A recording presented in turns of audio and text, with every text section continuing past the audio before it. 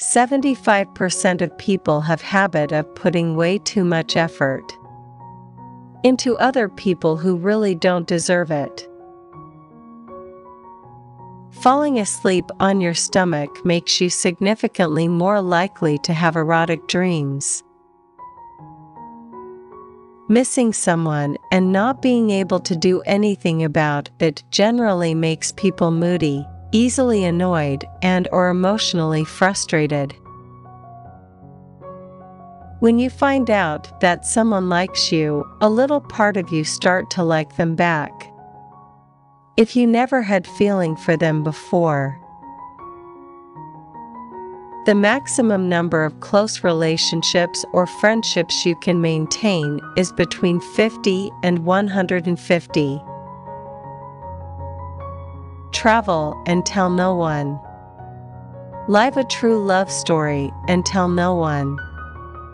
Live happily and tell no one. People ruin beautiful things.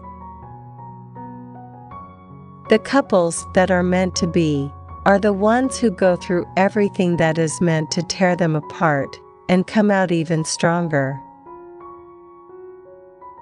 Train yourself to read people, picking up the signals they unconsciously send about their innermost thoughts and intentions. If a person's pupils are dilated when they're talking to you, they are more likely to be interested in you. A person turns 10 million minutes old when they have lived 19 years and 4 days. You emotionally bond to the people you sing with. A research found that 80% of people change their looks after a breakup. People who regularly help others are significantly happier and less likely to become depressed as they get older.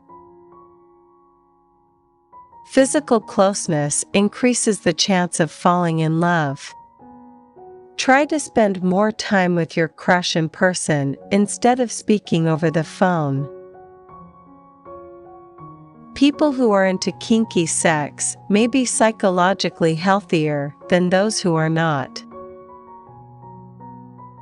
Psychology says women have twice as many pain receptors on their bodies than men, but they have a much higher pain tolerance. Psychology says when you sleep hugging a pillow, it means you're thinking of someone you love and is laying beside you.